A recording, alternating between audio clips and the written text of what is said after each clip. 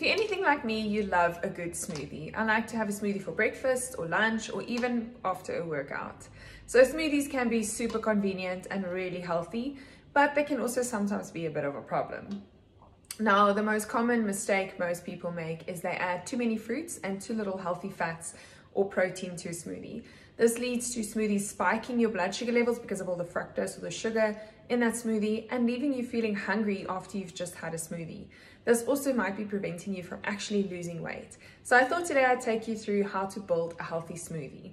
Now remember, the portion sizes will be different for different people. It depends on your weight and your goals and your portions per day. But this is just the basics to know that how you can build a healthy smoothie to make sure you include all of these different elements. Okay. So I like to start off with banana. I mean, that's the basis for most smoothies, I think. And I like to freeze my banana or fruits in general. So I've just cut up a banana into 3 pieces and then I know that's 1 banana. And why I like to freeze it is because it actually adds, I mean, it makes the smoothie nice and cold, but it also adds a lot of texture and fullness to the smoothie. Now, I like to just cut up the banana and freeze it flat onto a sheet and then just add it to my smoothie. If you don't like banana or you're allergic to banana, you can add something else like cauliflower or even zucchini. So I'm going to add some zucchini in any case that's also been frozen, because that's also going to add more fiber and nutrition, and it's not really going to add any calories or taste. But like I said, cauliflower or zucchini is also going to give that creamy, bulking function like the banana would, but it's not going to give the sweetness. So if you're low carb or you're allergic to banana, for example.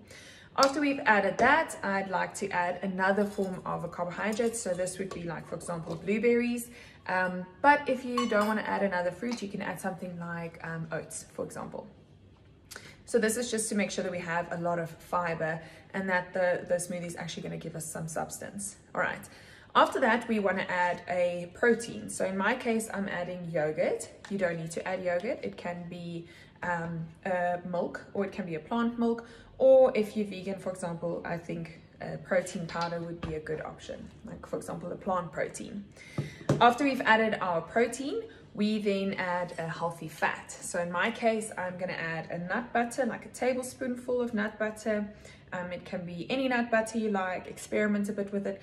If you're allergic to nuts or you don't like nuts, for example, you can add a different fat like avocado or even seeds like chia seeds. It can be anything you like. And remember, within these things, you can swap around and make some adjustments. Then I'm going to add a handful of spinach, baby spinach specifically. This is going to give a greener color to the smoothie, which might not make it as pretty as we'd like, but at least it's going to add a lot of fiber and nutrition. And again, not a lot of calories, but a lot of good stuff. All right, before I forget, we want to add some water. Now, what's nice about a smoothie is you can either make the smoothie that you drink in a cup on the go, which is nice if you're in a rush, or you can add a little bit less water and a little bit less fluids, and then it is more like a smoothie bowl. So today I thought I'd make a smoothie bowl because it's fun, and then also for those people that like eating something and not drinking their food, it can actually be a good alternative. So I'm not going to add a lot of water, just a little bit, and then I'm going to blend it up, and then I'll show you how I plate it. Okay, so once it's blitzed up, we can then add it to a bowl, or of course, like I said, you can add it to a cup and then drink it as is. But in my case, I want to add it to a bowl. If you want it even more thick, I mean, you can add less water, of course. But in my case, let's just use this for now. So then we just empty the contents into this bowl, and then we can make it pretty. So I have a bit of coconut flakes here for some texture and just to make it all nice and pretty. That little bit's not really going to make a difference. And then again, you can top it up with some fresh fruits, like some blueberries, for example. And there you have it, a smoothie bowl. I mean, there's so many different things you can do. You can add edible flowers, you can add a few other things as well. That's not going to add a lot of calories because it's such a small portion.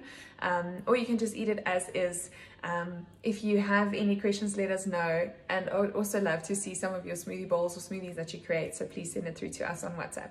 I hope you all have a wonderful Easter weekend, and we'll see you soon.